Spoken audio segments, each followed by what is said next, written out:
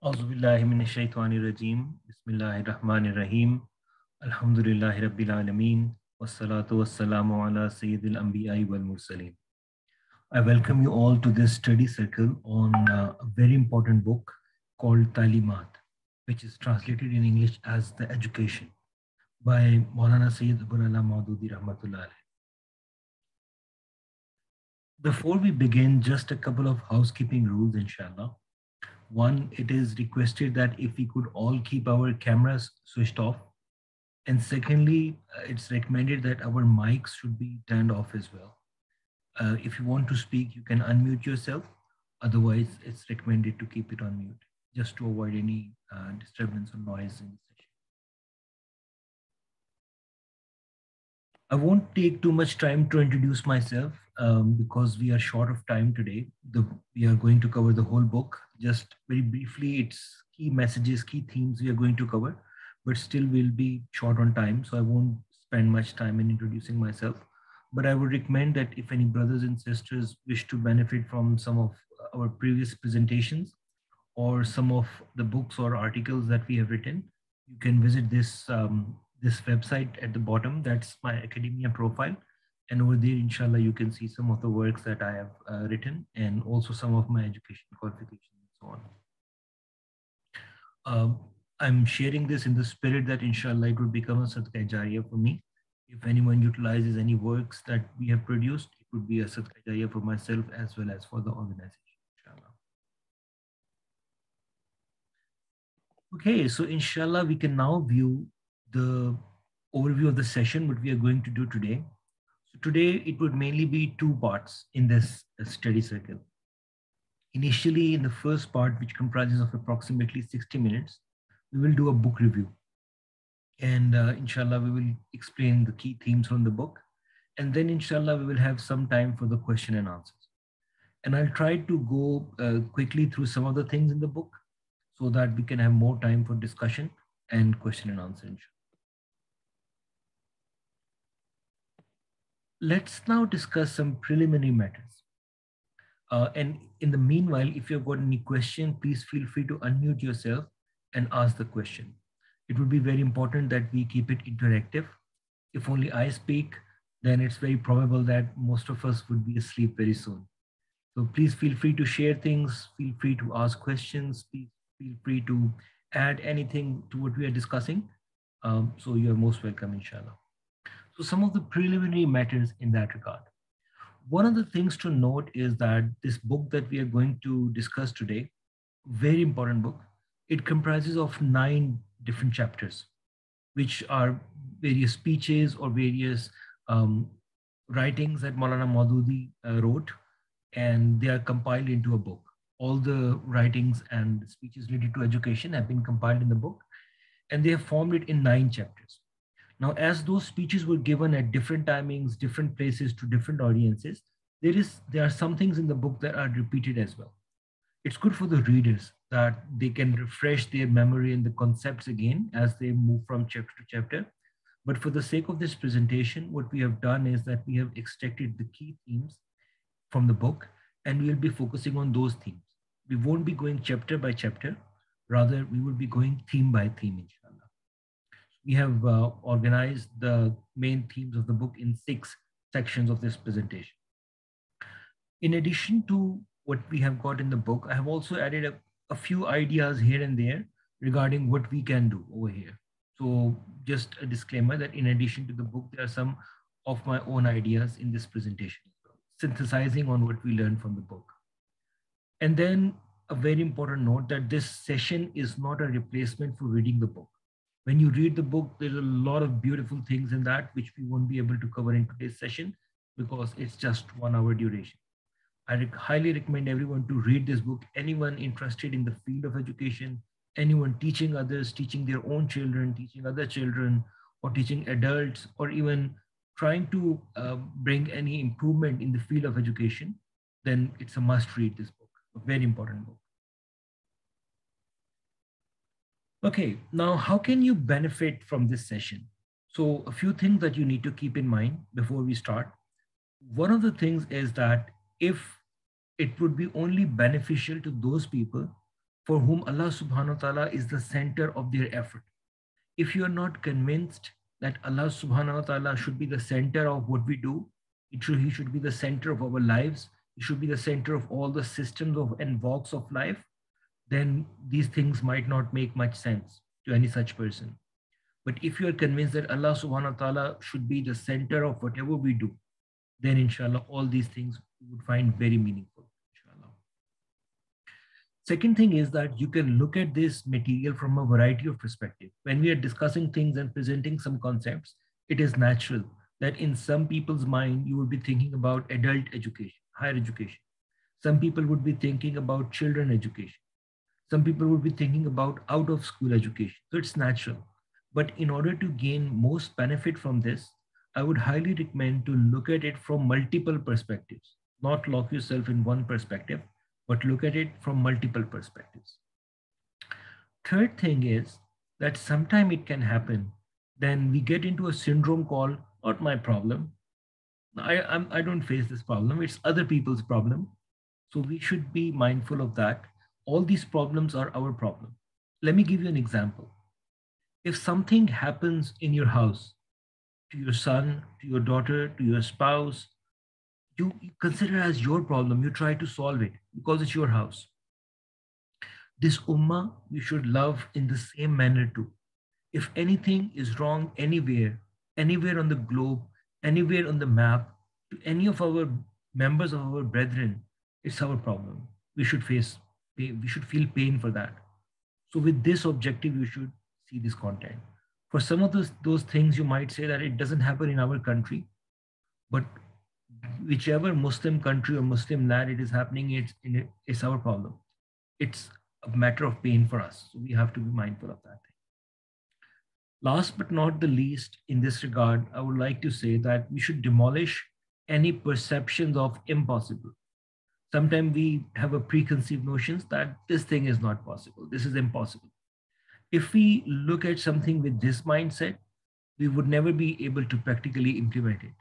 So very important to go with the can-do attitude and the attitude of possibility and not impossibility. With this introduction and basic overview, let's now start with section number 1. As we discussed, our presentation is divided in 6 sections. First section, why do we need a revolution in education? Why is it important? Why should we do something about it? Let's see what does Maulana Maududi say about it. In the book, Maulana has presented 2-tier approach. One is defensive and the other one involves marching ahead. When it comes to the defensive side, he has explained the phenomena of why nations perish. Nations do not perish because they stop reproducing. They also do not perish because they were killed and all of them were killed and no one was left. They do not perish because of these things. Just think, why do nations perish? What comes to your mind? Nations perish when they leave their civilization. Whatever makes them distinct, whatever is their identity, when they leave that, they perish. We still have got offsprings of the Kiptis and also the offsprings of Pharaoh. But no one knows them with this identity because they merge themselves into another identity. So nations take different identities and then they die.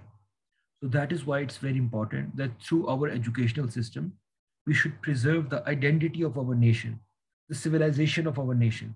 And then, inshallah, we will stay till the day of judgment. We will not perish if we preserve our identity. And it is also possible that we won't perish as a whole, but pockets of our ummah might perish. To preserve those pockets of our ummah from perishing, it's very important that we preserve our identity through education. So that's the defensive side of things.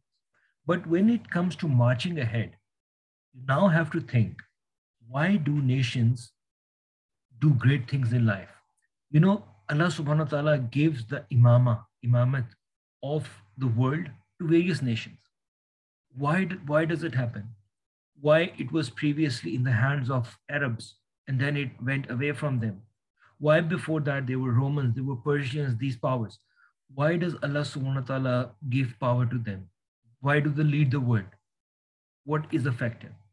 So Maulana Maududi has analyzed all the factors that lead to the rise and fall of nations, and he has identified that Quran has explained it in three terms, which you can see on your screen: sama, listening; basar, watch; and fuad, which is to think, which refers to the heart. So these are the three things, and he has explained that sama does not only refer to listening; it means accumulating all the information that exists prior to you, that already existed, gathering that knowledge, learning. Many of us do that. We go to institutes, colleges, universities, and gain what is already identified by people, what is already found out. Basur is for observation, finding new information. That's Basur. And that's where we are lacking significantly at the moment. And Fuad is finding theories, linking things, finding wisdom out of things. That's Fuad.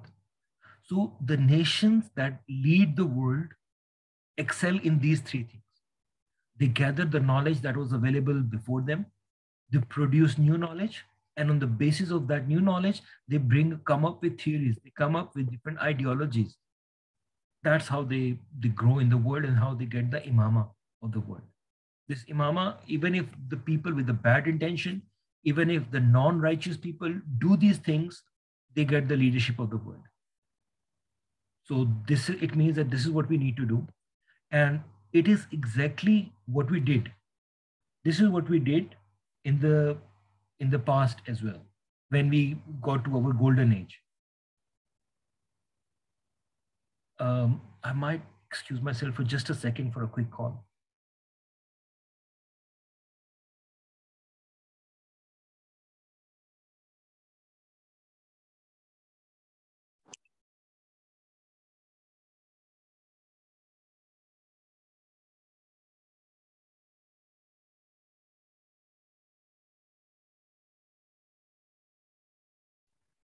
Okay, so this is exactly what we did when we had our golden age. What we did was that we gathered all the information that was available in pockets. There was information available in India. There was information available with the Greeks. There was information available with the Persians, which no other people had because of the language barrier. So Muslims translated all of it into Arabic.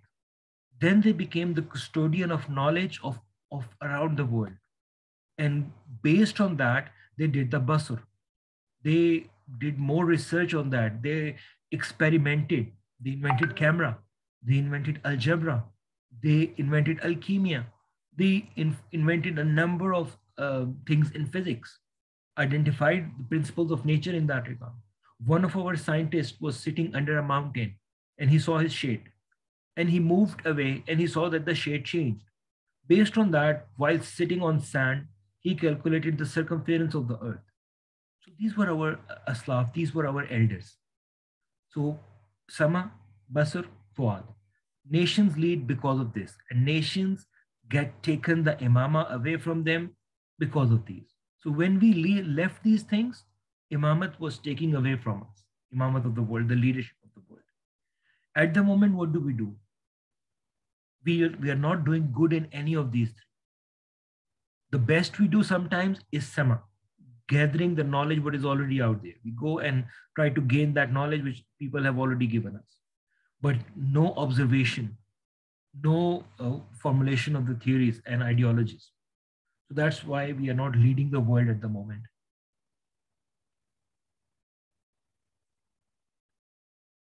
So what does imamat mean?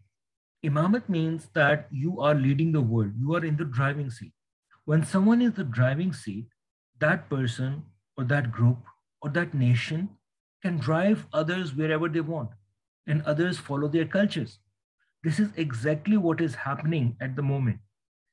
This age at the moment is the age of domination of West. And that's why everywhere it's the domination of Western culture. People feel proud to associate themselves with that.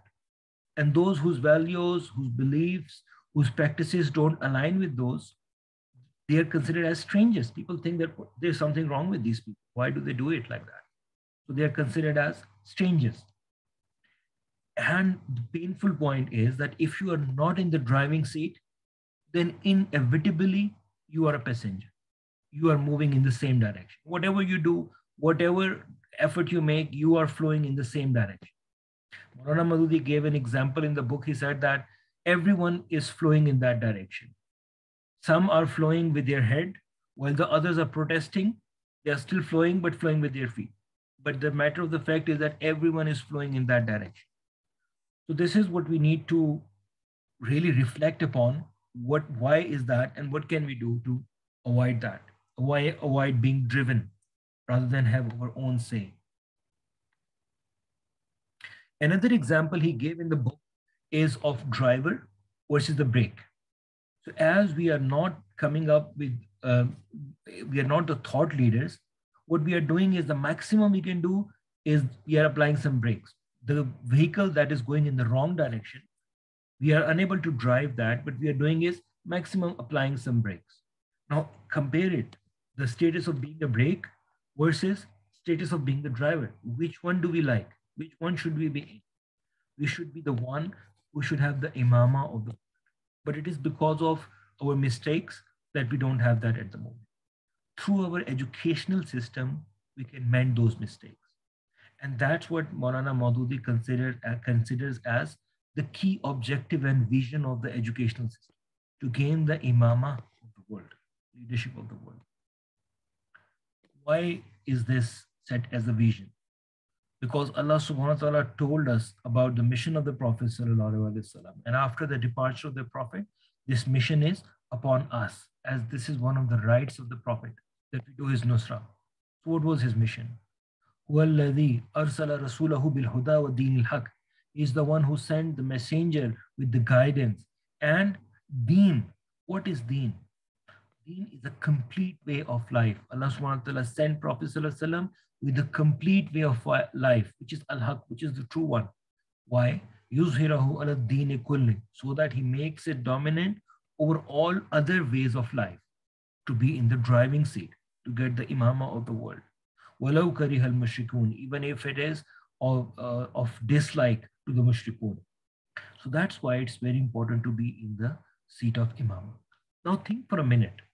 What would we get or what would we achieve by getting onto that driving seat? Why are we so fussed about it? Why do we care about it? The answer for that is that as we have to make our deen dominant over all deens, that driving would enable us to do that. We would be able to steer the direction in the right way. We'll be able to take people to their right destination, the destination where there is happiness, the glory, and not the destination where there is a painful end. So we have to be on the driving seat in that regard. And also we will not be considered as strangers when we are in the driving seat. Our culture would dominate in the world as it used to do in the past. People used to come from all over the world to Muslim land and study here because we had centers of excellence. They used to aspire. You can still find the Arabic words in various European languages. You can see still the remains of Arabic architecture, the Muslim architecture in other architectures of the world. So it's because of us. The legal system, I was listening to a scholar the other day, the legal system of the West, it's formed on true principles which they borrowed from Muslim Spain. So there's a book which you can read sometime. What does the world owe to the Muslims? And also, what would the world have missed had the Muslim civilization was not there? I might be mixing the name up a little bit, but that's approximately the meaning of the title of that book. So this is what we gave to the world because we were in the driving seat, and now we are not. And we can again be back into the driving seat. We are approximately every fourth person in the world is a Muslim. It's not difficult for us to get into the driving seat if we follow some basic principles. I had thought that I wouldn't share any personal stories in this session because the time is really short, but I'm inclined to share this one. When I used to be in Saudi Arabia, there used to be some very hot weather over there, very hot weather. And there were some cars that were imported from America. And in America, we know that the weather is cold.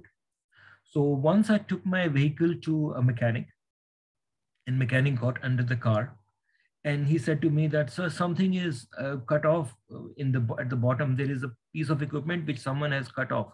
Maybe that's degrading the performance of your car. Let me fix it, and I'll charge 400 riyals for that. I say, okay, it's a bit expensive, but if you think it's important, let's do it. So he got into under the car, he fixed that thing up and took my money. And then when I went off, short while after, my engine got burst. And then I came to know the thing he fixed was deliberately cut, because that thing was designed for cold weather. It was to warm up the engine so that the engine doesn't freeze and keeps working. So it was to warm up the engine.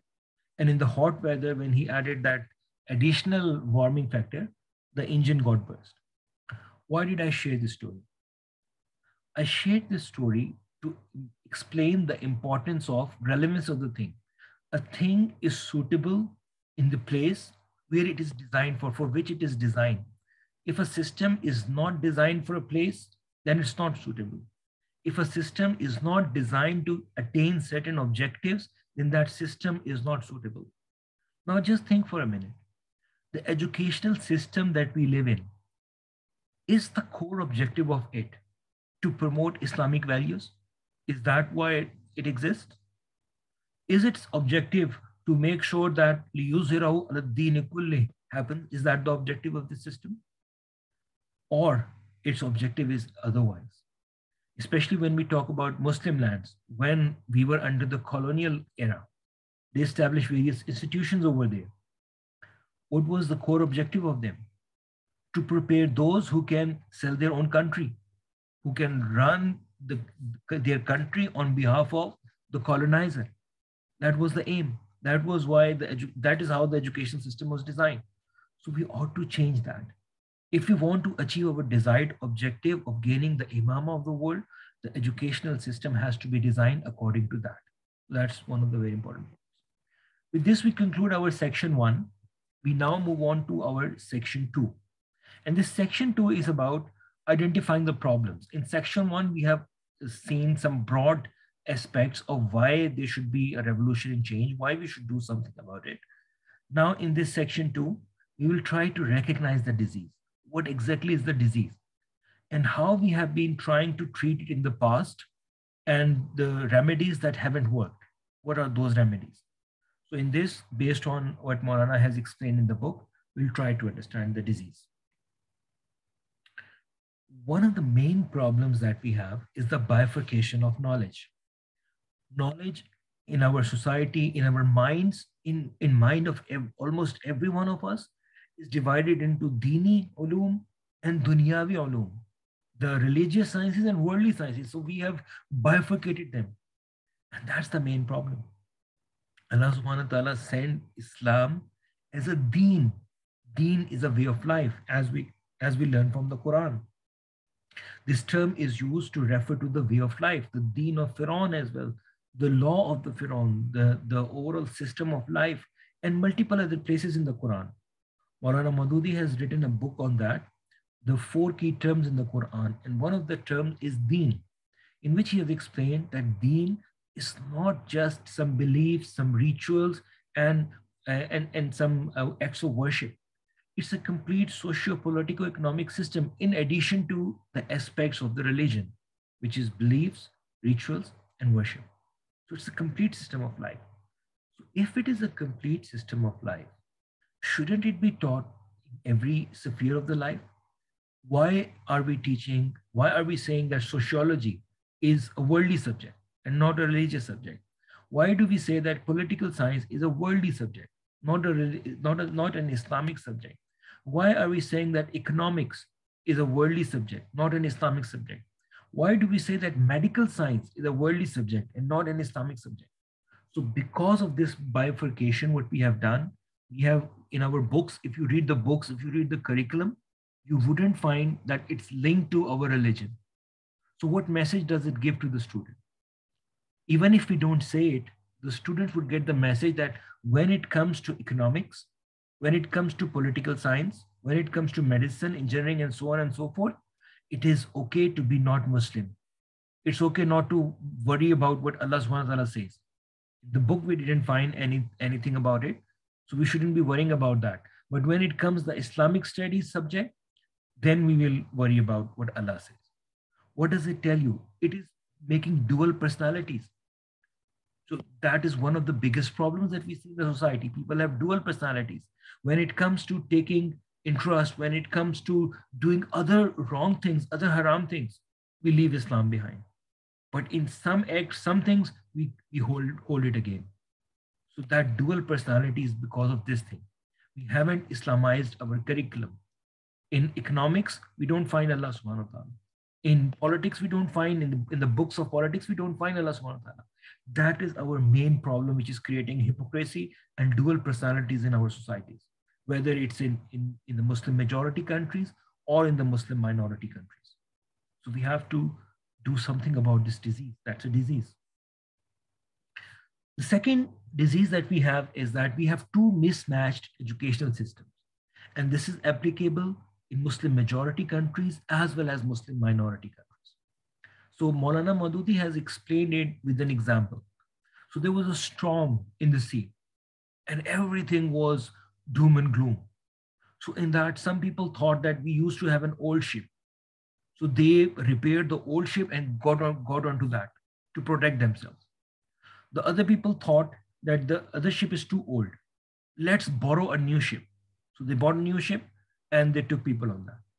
Now, both these ships were fine for that particular period of time when there was that thing happening in the sea, when there was a storm in the sea. But now, later on, we have to ponder about the permanent solution. What should be the right educational system for us? Let me explain what is meant by this old ship and the new ship. The old ship refers to our old system of education, which is not that old though, because the one that we had initially was one of the best systems. In our early system, the initial system, people used to go to scholar and learn from them. They were not worried about one field of specialization. They were polymaths.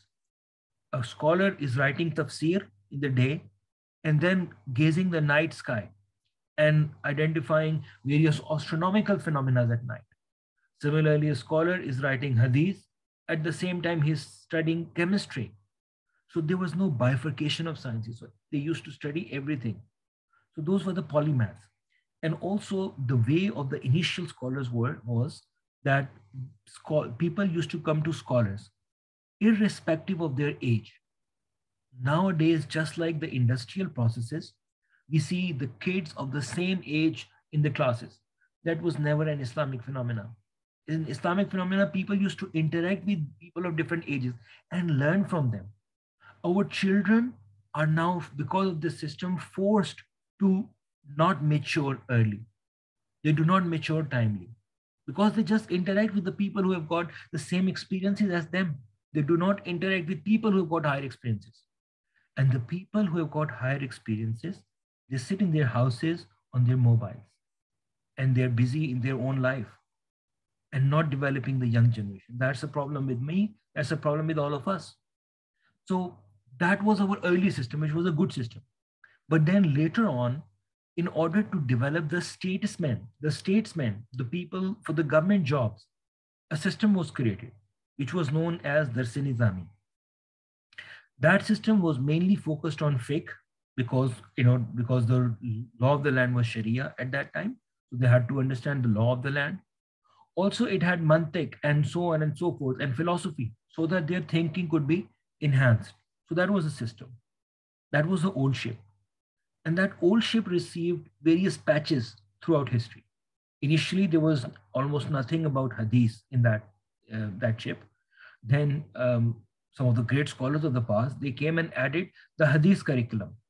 But that was in the last year at the end of all the studies.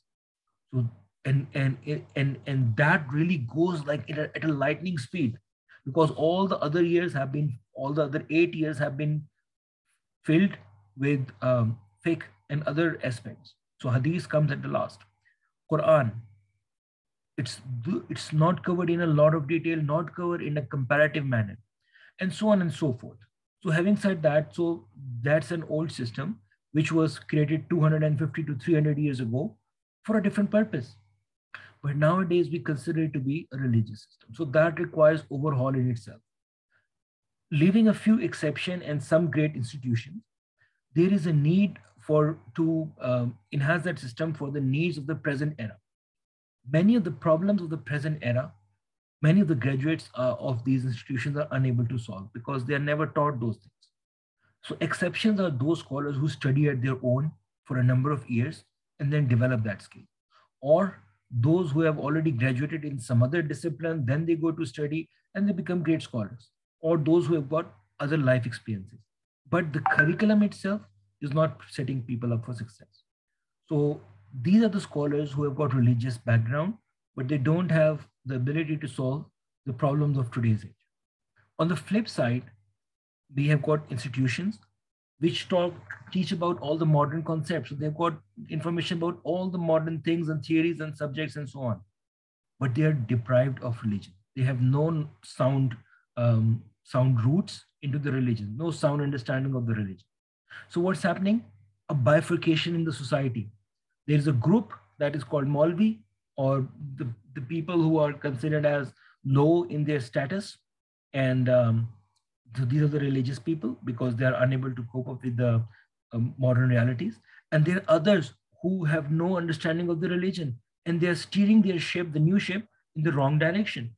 So these are the two different systems that we have in the society.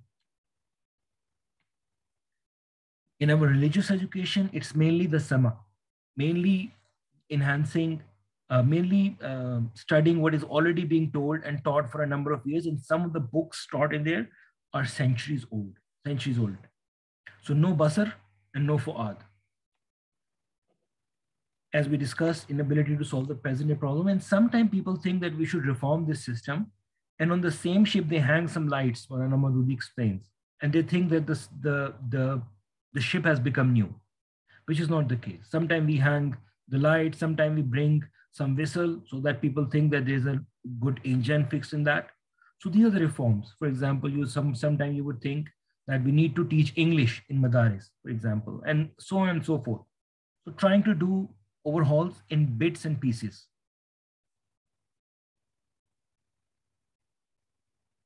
All right, when we look at this new ship, it's moving in the wrong direction. These are the professionals which are not rooted in Islam. But sometimes it happens that they do not want to take the blame that they made the people non-Muslims, they made the people atheists. So what they do is that on this new ship, which is going in the opposite direction, they put a sailcloth from the old ship so that they can tell people that we also have got some remains of the old system. And that is some Islamic studies subject that they teach along with these different philosophies. Is that good enough? That's exactly the problem in our schools. We teach all these things which are compiled from the godless perspective. And with that, we attach a couple of subjects about Islam, a couple of subjects about Islamic studies. What is the impact of that? Is that helpful? The same problem used to exist in a university called Aligarh, which Maulana Maududi has explained in his book and answered the problem over there. So we'll go through that shortly, but keep this in mind. Is this patchwork useful for us?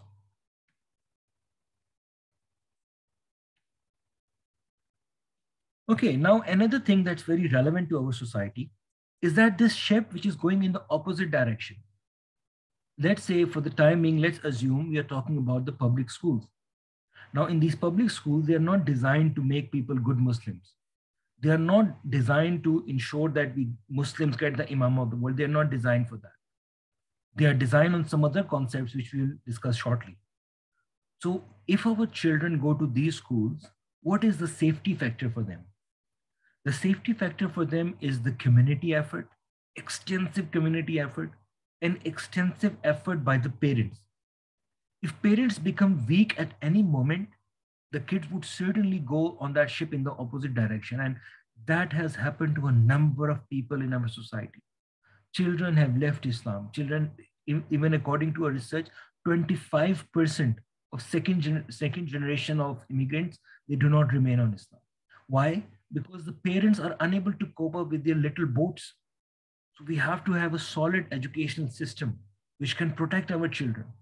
Putting our children on these ships which are going in the opposite direction would never make them a good Muslim. Unless for some families it would be successful. Some families who are very powerful, whose boards are really good, they've got really good understanding in the deen, the environment in their house is really good, they might survive. But if that environment is not there, and if they are not involved in the community effort to protect the children, then the situation is not very positive. We have to worry about it. We have to do something about it. All right, now let's discuss when we say that the systems, the educational system at the moment is based on a godless society, godless concept, godless system. Why do we mean, what do we mean by it? What is meant by it? Let's see. In order to understand that, we have to understand that whatever seed you put into for the plant would be based on that. If you put apple seed, apples would grow out of it. If you put mango, mango would grow out of it.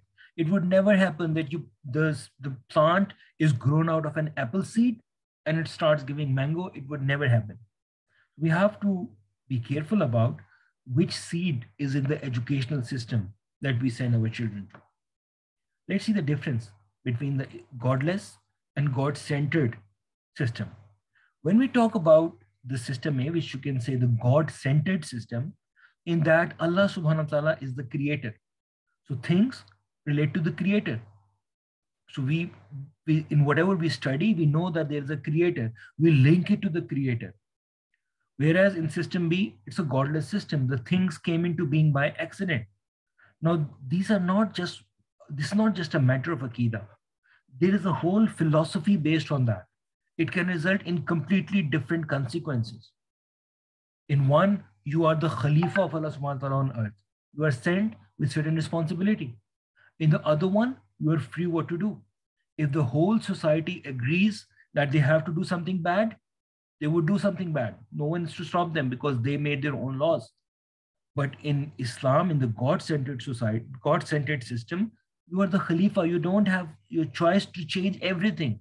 In some things you have been given choice, but some things you have to follow according to the direction of Allah subhanahu wa ta'ala. You're not free in that regard to do whatever you like. So that's the main difference. That would set the whole criteria of right and wrong. The whole system of morality would be based on that. So you can see they are very different seeds and they would give very different results. So we cannot expect that if we send our children to a tree which is grown from a godless seed, that God-fearing attitude would be seen on them. So we have to be mindful of that. The third thing is that in the God-centered society, we believe that Adam alayhi salam was the first human. So we are not animals.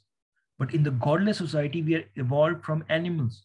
What it means is that we are animal too. Just like animals are not answerable for anything, we are not. We can do whatever pleases us. Whatever we enjoy, we should do. Whatever we think is right, we should do. But when we believe that we are not evolved, we are sent here for a purpose, there is a reason for us being here, we have got a completely different connotation of ourselves.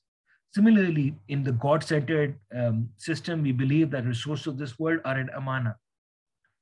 Similarly, the real life is the next one, not just this life. So it kills the materialism, love for the wealth, love for the materialism. Wealth is a resource that we can use, but our life should not be centered around it. The completely different connotation of the system. And also, the source of knowledge, according to the God-centered society, is the divine knowledge. The ultimate source is divine knowledge. But in the godless system, it's only based on our observation. Whatever does not come in our observation, we reject that. So that's the godless society. Completely different systems.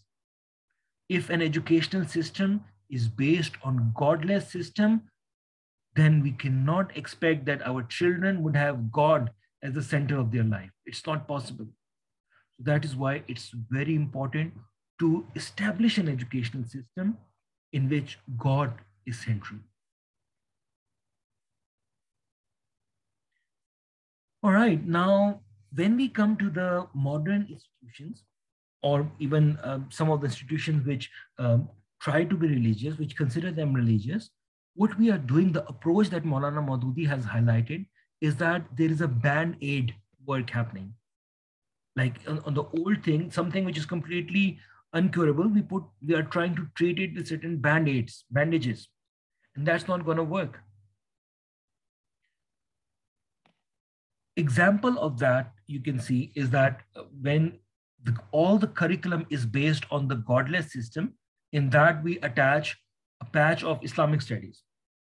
What happens because of that? Children see that the culture in our institution does not support that thing which our Islamic studies teachers say. In science, we are told that we evolved from chimpanzees, and he comes and says in one period that no, we are from Adam. So these things are contradictory. And then when he sees that the dominant aspect in the society is what he sees in the other classes, the culture promotes that everything is based on observation and so on, then he gives into that thing. This promotes atheism. That is exactly what the problem in Aligarh University was pre-partition. It was made in the name of Islam. They made an Islamic university to promote Islam, but that was producing atheists. Why was it? Because with the system that was centered on godless principles, they just attached a patch of Islamic studies, and they were thinking that it would create God-fearing people. That never happened. So the same is the problem with many of our schools, with many of our institutions.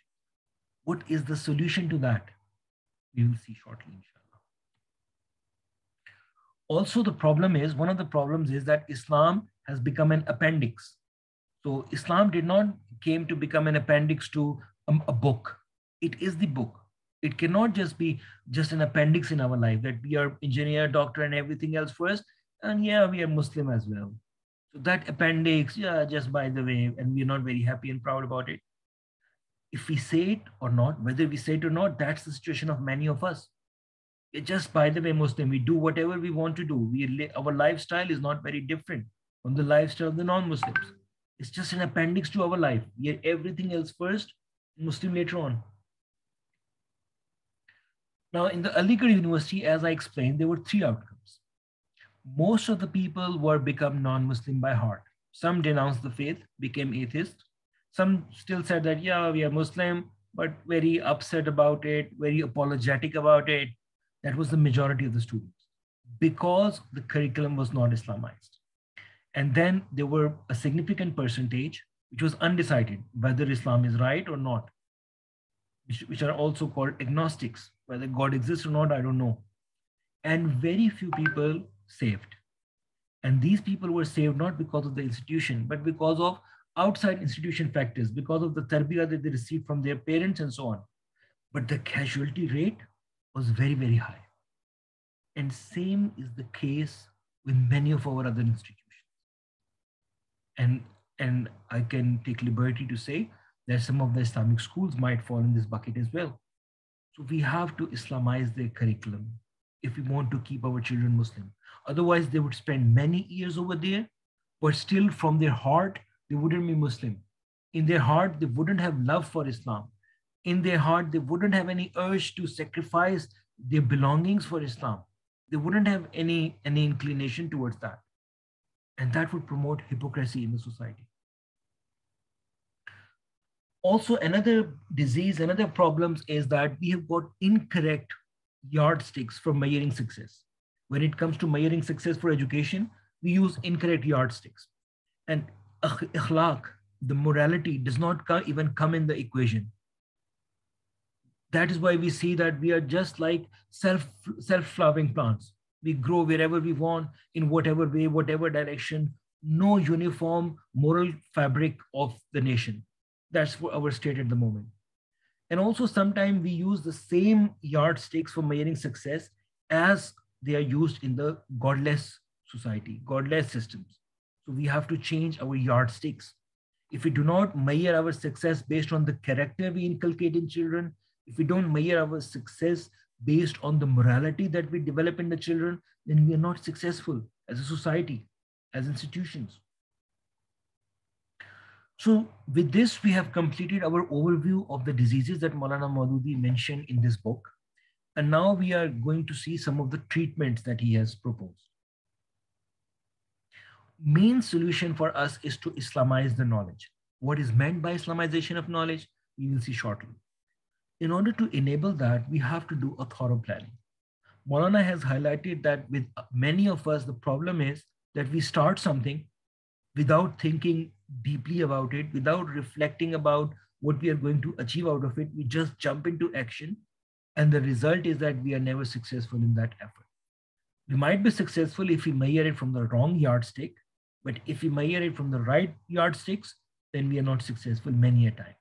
So we have to do proactive planning, deep thinking, reflection before we jump into the action.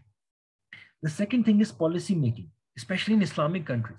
We have to get into the policy making positions. If we don't have any say in making policies, we won't be able to implement any large scale change. We would just be implementing change in bite size pieces, bit size.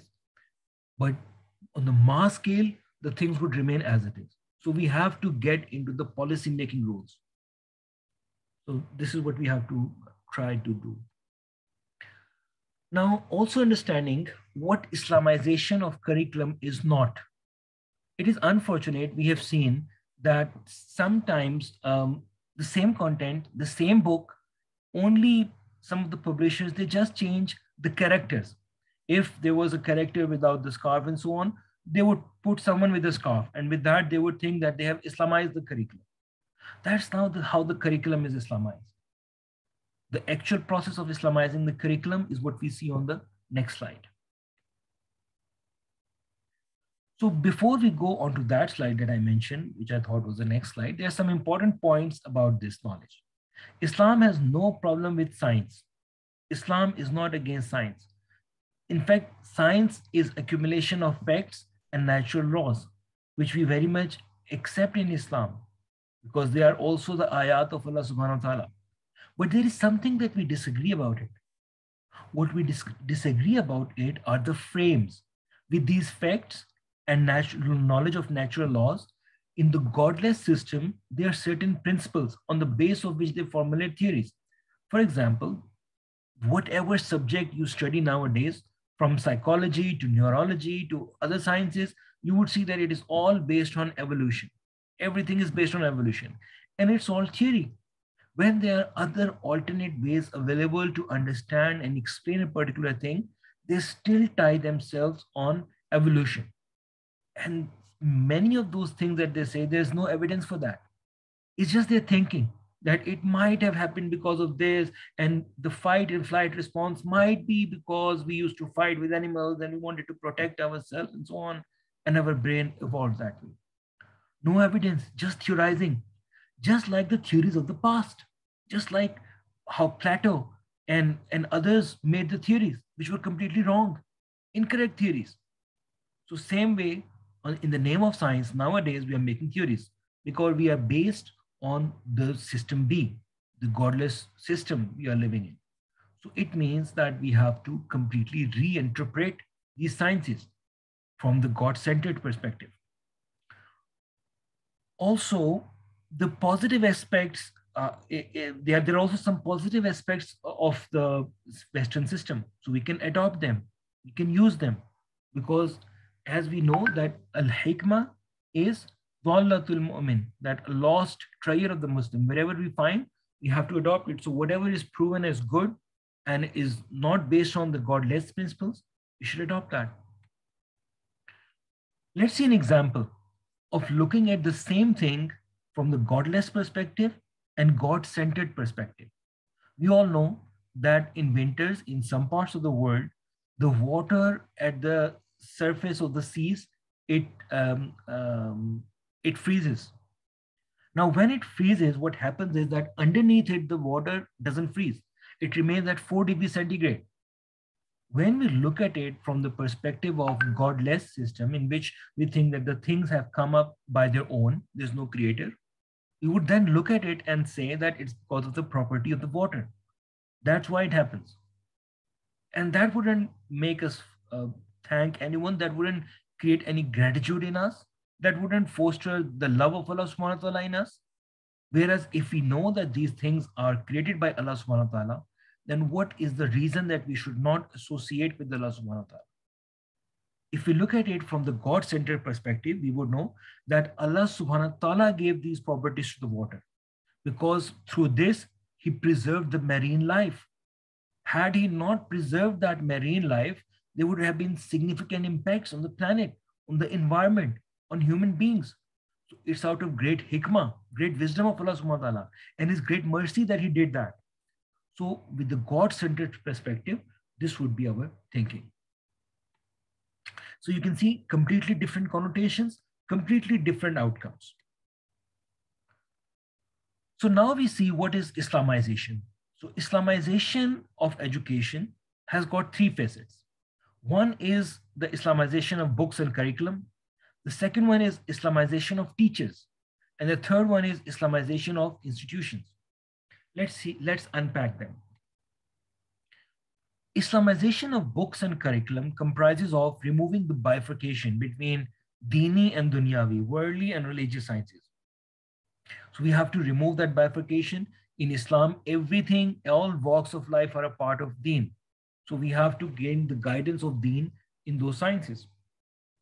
Our books should reflect that. Just like how we saw the example of ice or the snow at the surface of the water.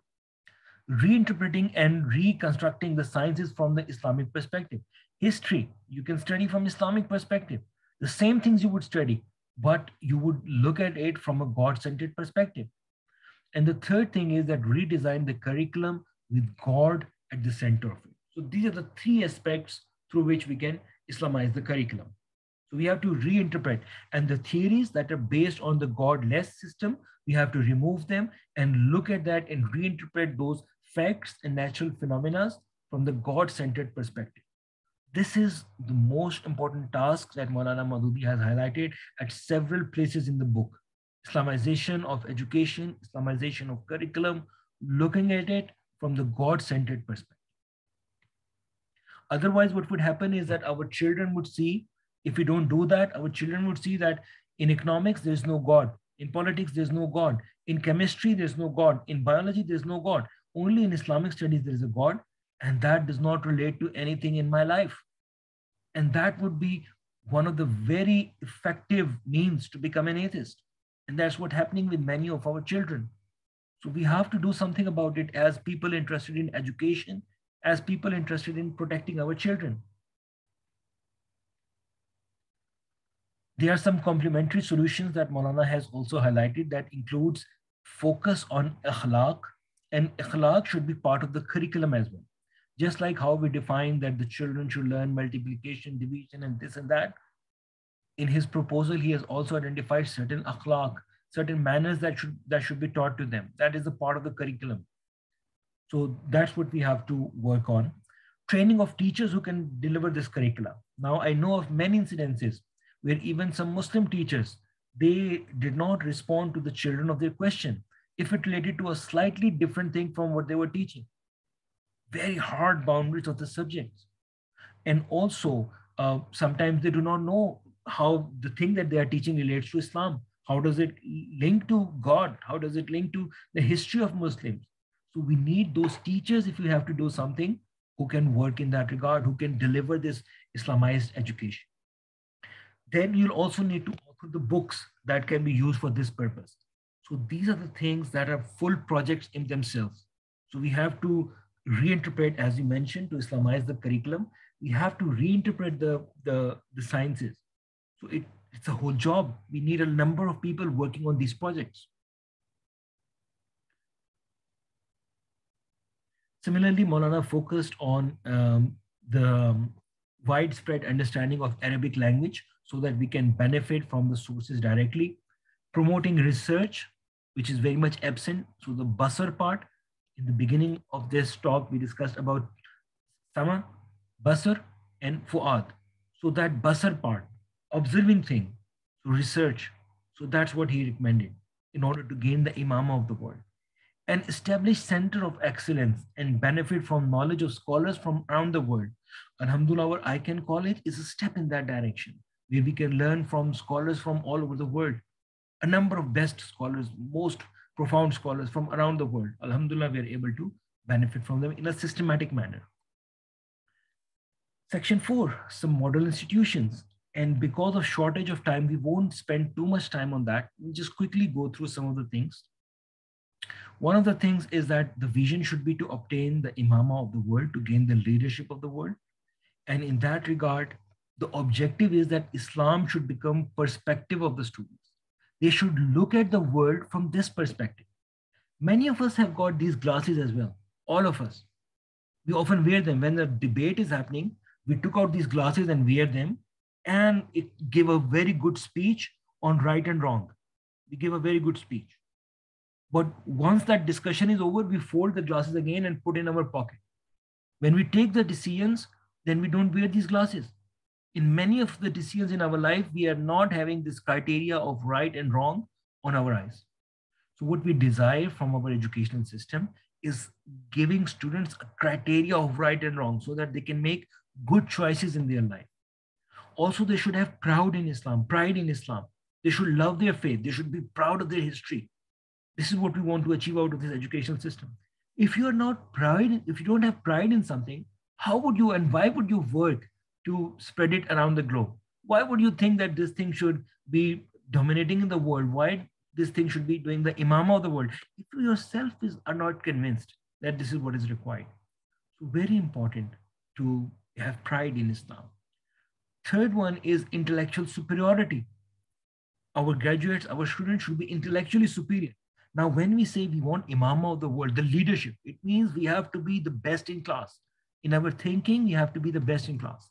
We have to be the thought leader. We should be critical thinkers. We should be able to sift through things. We should be able to critically analyze things. And we should be morally superior. This is the thing where we are lacking the most at the moment. We are not morally superior at the moment. Maulana has defined objectives of education at different levels, primary, secondary, and higher education in the book. And the beautiful thing that I noticed in that is that he has divided the curricula in three aspects. One is akhlaqi aspects, certain attributes of ethics and morality at each level, that after passing this level, the student should have these moral attributes like sacrifice, patience, steadfastness, hard work, and so on. At every level, he has designed the moral attributes into the curriculum. Then the amali aspects, the practical aspects. For example, in primary, use of tool, use of technical drawing, use of various equipments, and so on. Doing basic life skills, all these things are taught in primary. Also, it includes a number of sports that what he has recommended, horse riding and other aspects which are also taught to us from Sunnah. So he has included them in the curriculum. Also, ilmi aspects. Nowadays, what we see is that our curriculums are focused only on the ilmi aspects, not on amali aspects and not on akhlaqi aspects. So that's a fundamental change that you would see in this book. Maulana has considered these two also to be the most fundamental aspect of the curriculum: akhlaqi, amali, and ilmi. So environment of the institution should be such that should promote practicing Islam. There shouldn't be any hypocrisy. For example, in our schools, many a times you would have seen, I saw that in the childhood, and also our teacher, Salman Siddiqui Sahab, shared about this. In school, you're writing a subject, the virtues of parents, how we should serve them. You're writing that. And your mother is sick at home. No teacher says that, beta, why did you come to school today? You should have stayed with your mother. Had they done that, the kid would learn that what I'm saying really carries some practical implication. At the moment, these are just words, they are just theories which are away from practical. The children develops this mentality that it's okay to say something and not do it. We say that prayer is important, but we don't offer the prayer. It tells the children that it's okay to consider something as mandatory and still not do it. This is the mindset that they develop because of the environments and the situation and the education system that we put them in. And then there are other aspects we won't have time to cover today. I'll just quickly cover these section. how to start implementation. So Maulana said that it would happen at a gradual pace. It wouldn't happen overnight. So he said that the first step is to prepare the teachers. If you open up a school and you don't have teachers who can teach according to the Islamized curriculum, then you would still be doing what all the other schools are doing. So the first step is to prepare the teachers. The second step is to formulate the books that you would be using. The third step is to establish a model institution. Now, it wouldn't be right if we straight away jump to opening a school if we don't have the right teachers and the right curriculum to start with. So those two steps have to be done, and then we open up the school, and then in that we do the trial and then expand after it's refined. Now we come to the last section, and in this last section, Maulana has explained some supplementary solutions, and there are four of them. One of them is that till the time we have got that perfect educational system, we should have an ad hoc curriculum for children. Alhamdulillah, ICANN is trying to implement some of it through our initiative YAMNA, Young Muslim Network Australia, out of school education. And also for adults, we should have a nisab, a curriculum for them. Till that time, we have got a system which can develop perfect graduates. So this is what we can do as a community. Professional associations are very important. Association of doctors, association of engineers, association of teachers. And these associations can discuss with them how they can implement Islam in their fields. What is the guidance of Islam for their field, and implement that. This shouldn't just be the social gathering that some doctors get together and they just socially interact and then go. So they should be based on Islamization of the education, Islamization of their profession, and Islamization of the society. Active MSAs are very important. In universities, you can question the un-Islamic ideologies in an intellectual manner. You can create a culture, an environment where it's easy to practice Islam. Many of the students leave Islam because they find it difficult that no one else is doing it. So I'll leave it. Many people do it. Many people, when they see the glitter of the world, they just go with the flow. It's very important to strengthen them, to give them the right culture, the right environment in which they can practice Islam. And most importantly, creating good environment at home. Children do not just learn at school, they learn at homes as well. They learn from the community members as well. So we have to do an effort that is spread on all the community. Now with this, I'll conclude. I apologize that I've gone over by 5 minutes to my planned time. Some of the things that we need to do is to write books to Islamize the curriculum, reinterpret the sciences, especially the social sciences, from the Islamic perspective. Medical science, what can we do to ensure that Islam is practicing that? How can we teach it so that we've got good Muslim doctors, not just good doctors, good Muslim doctors? How can we teach sociology so that we can teach the Islamic values to that? Physics, chemistry, everything, maths has to be. Why do we need to give examples about calculation of interest in math? Why can't we give questions about inheritance? It can be the science of inheritance of Islam can be taught through mathematics. It's all mathematics. So these things we have to Islamize. So we have to have a team to work on that. We have to have team to formulate the curriculum. We have to have team to look at different professions and work towards Islamizing them. We have to have teams who have to work on improving our existing schools, our existing colleges, our existing universities. We have to work on that sphere. And there are a number of other projects that we have to work on, as you would have seen through this presentation. So with this, inshallah, I conclude. I make a dua to Allah subhanahu wa ta'ala to make it beneficial for us and enable us to play our role in revolutionizing this field of education and Islamizing it. So with this, inshallah, we'll go towards question and answer. If you've got any question, you can unmute yourself, ask any question, discuss anything, or share any ideas.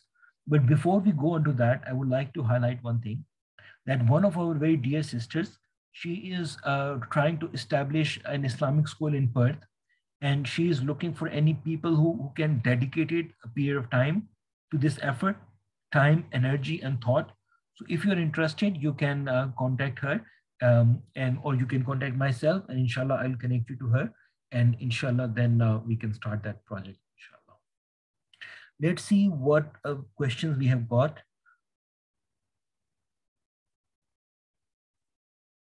I'm just reading the comments, inshallah.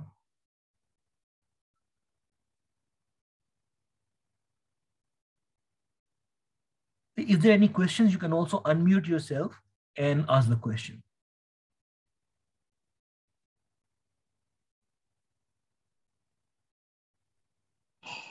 Assalamu alaikum. Can you hear me? Yes, brother, I can hear you. My name is, sorry, my name is Zainul Abidin. Yes, brother. I'm calling you from South Africa. Jazakallah for this very inspiring talk and very informative and insightful. My concern is that, you know, what you're talking about has been sort of been in the making for many, many years, the Islamization of knowledge through organizations like IIIT and many others. And there are lots of like Islamic schools that have been established since the 1980s. There's also a very recent global association of Islamic schools that have been established, you know, with an initiative actually from South Africa. So what I'm saying is that, you know, all the ideas that you've actually put forward are excellent. But what I'm trying to find out is, has all this work not been done already? The curriculum, the teacher training manuals and all of that. Is it not, I mean, it's never too late to do this, but are we not reinventing the wheel? Yeah. Has this not been done already? I mean, organizations like in America, like ICRA Foundation, they've also produced a lot of like materials. A lot of parents have been concerned about, you know, the issues about Islamic education and Islamization and all of that, and giving our children a good muttaqi leadership values in that sense. So I'm just asking, you know, like your concluding part said that we need to do these things, but have these not yet been done? And if they have been done, which I think a lot has been done, can we not sort of have a forum or some place where all these resources could be put together and make it accessible to people who are interested in, you know, in the real thought processes and the ideals that we have about developing leadership and so forth? Yeah. It's a good question, brother. Thank you. Yeah, Jazakallah khairan. So just a couple of comments on that. So one thing is that definitely we need to share resources. We have established a platform on WhatsApp at the moment, a group of educationalists who we have assembled the group in order to share ideas, share the experiences and so on. So it's highly encouraged that we should all do that. Having said that, I have studied some Islamic schools and some other schools in Muslim majority countries as well as Muslim minority countries and some curriculums. And at the moment, I do not personally think that we are there yet. So the education, the good books have been produced, but as I mentioned many a times, they are not Islamized fully. Many a times it's just the change of the characters and so on, but inculcating and interpreting everything with a God-centered approach in many of the books and many of the curriculums I don't find. Also, we have to keep in mind that at the moment, we are not just talking about schools, we are talking about the broader educational system, especially when you go to the universities, especially in the universities, there's almost nothing except some Islamic universities. But again, a lot is still required to be done over there. So I agree there are some things which are available, but much of what I have studied, it's still significantly lacking. So, but in some professions, there is some good work, like in Islamic finance and economics, there's some good work. In medical practice, also some good work is done, but a number of other fields are still vacant in which more is required to be done. In terms of curriculum as well, I personally see some gap in that regard as well. So just as a matter of follow-up,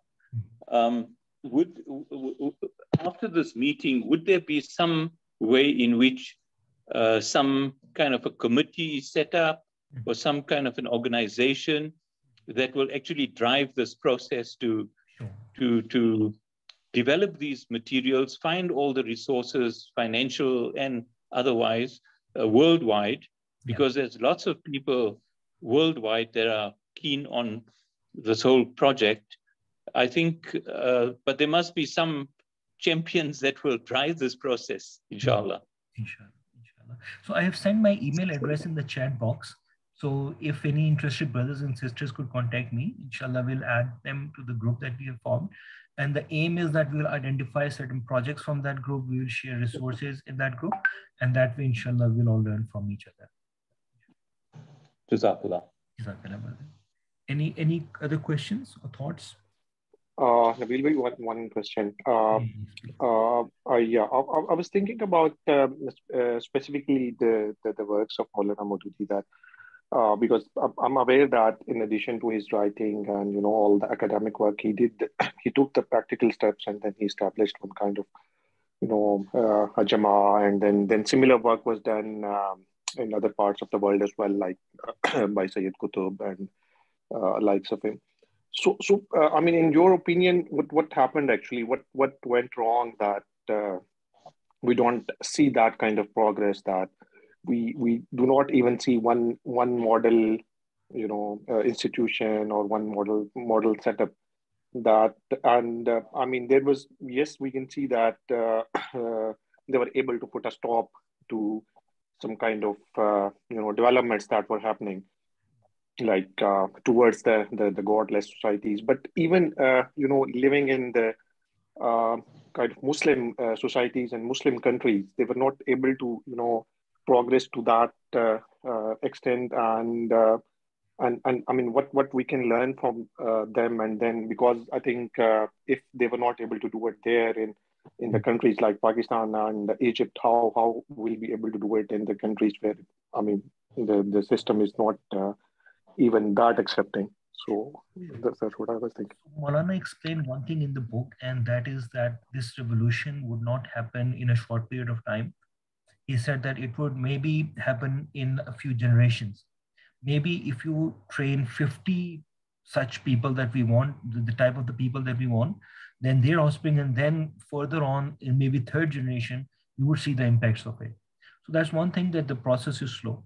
The second thing is that if we have got the leadership of a particular area, then these things are easy to implement. But if everything is opposing you, everything is going in the wrong direction, then sometimes it's not that easy. So that factor also has to be kept in consideration. The third thing is that sometimes it happens that the intellectual maturity of some of the people is not matched with the intellectual maturity of the others. So others sometimes are unable to carry the idea with the same spirit, with the same force, with the same priority as the person who proposed the idea. So that can be a factor in some of the other places as well. Having said that, in my opinion, none of that should stop us, because we are responsible for our effort and we are answerable for our efforts. So we are answerable to Allah subhanahu wa ta'ala that these things were happening in your society and your community. What did you do? So what we need to do is to deeply ponder upon what should be the right approach, and then follow that right approach. If we are correct in that right approach, we would get reward. If we are wrong in that in that approach, but our intention was right, we'll still get the reward. So this should be our mindset. And if there's any other better approach than this, we should follow that. And I think what is required from us is the energy and motivation to do it. And with that, inshallah, we can make a difference. Yeah. I mean, just to follow up again, that I mean, my point was not to be disappoint anyone or being hopeless. Obviously, that's not the point. And I just wanted to ask that whether we can learn, because obviously it has been like a couple of decades since Maulana Maududi established the Jamaat, and then if we can learn something, that considering of the situation, what actually went wrong, and whether we can improve on it or not. But Jazakallah khair, I got that. Yeah, I think the situation is not bad as well. There are a number of institutions that have been established by his Jama'ah. Also, universities, some of the universities are based on his model now. Like when these Islamic universities were being formed around the globe, it was he who gave the proposal for them. And a number of his proposals are included in the formulation of Islamic University of Medina. and also he received the King Fahd Award for that, and so on. And also in other international Islamic universities. So after one of the conferences in Makkah, these Islamic universities were open around the globe. Also in Pakistan, there were a number of schools, large number of schools that are trying to implement this effort. And it's a learning curve. They would learn from that. Sometimes they would need people to go to them and guide them, because sometimes when you're in the thing, you're unable to see the impacts and the relationship and so on. So maybe someone needs to take a step and guide them as well, that this is not as per the model of Maulana Maududi. We can raise our voice. For example, in his book, he has given a proper model of how to make scholars and ulama. And even that model is not implemented in Pakistan, whereas one of the Wifaqul Madaris is run by his Jama'ah. So we can go to them, we can show that we are not happy with that. And then we can request them to change it, to implement it according to what he proposed, which we believe is something that is really useful, but it needs to be implemented. So we have to go into the decision-making position. So the work in the Jama'ah happens with consultation. So we have to involve ourselves and get into a position where we can give suggestions and receive suggestions, and then help them in improving those things as well. Right. Jazakallah khair. One last. Assalamu alaikum. Yes, brother. Brother Nabeel, Jawad here. Can we do a little comment, or is this just a question and answer session? Feel free, yes. Yeah, okay, brother. So I just wanted to kind of comment on one of the things, and that is that, we often talk about the education system of the madrasas, right? Mm-hmm. I have a little feeling that I think we put more emphasis on changing the way or the curriculum of the madrasas than we should be talking about it. Because if you see, I think personally they have been performing pretty well. Because if you consider from that point of view that they are teaching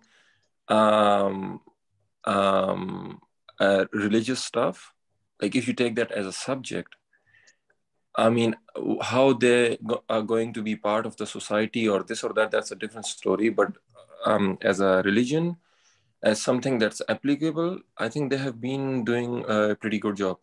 Now, the style of how they should be teaching might be slightly different, but adding, how sometimes there's this perception that, why aren't they studying all these mathematics and physics and this and that? I personally think that it wouldn't be possible, because if you want to master religious sciences, you can just master that. You can't be a master of physics and religious sciences and mathematics and everything else as well. So that's why I just wanted to add a little. So even though, I still agree there should be a bit of a change, but maybe 10 or 20%.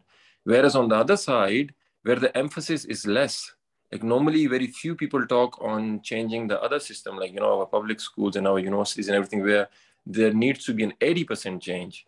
No one talks about that. But whereas I personally think there should be a 10 to 20% change in the madrasas, and everyone's talking about them. So yeah, I just wanted to highlight it a little bit. Inshallah, we will do a full session on that.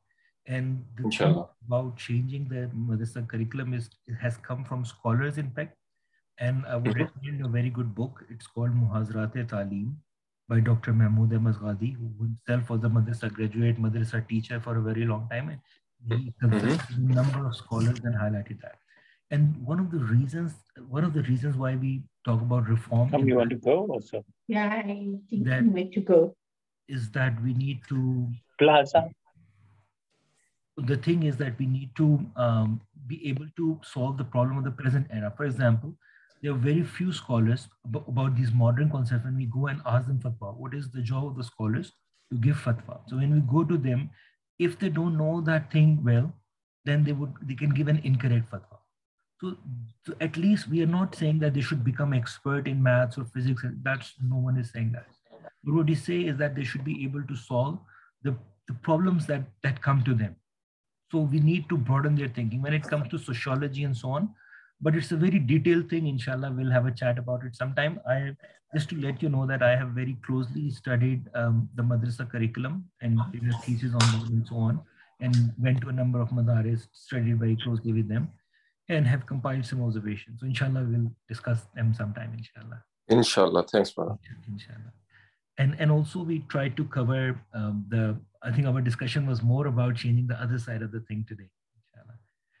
So inshallah, with this, we will conclude because the time of prayer, Isha prayer, is also coming very near. So we hope that the attendees found this session beneficial. I really thank them for joining, and I make dua to Allah subhanahu wa ta'ala to make it beneficial for all of us. Assalamu alaikum.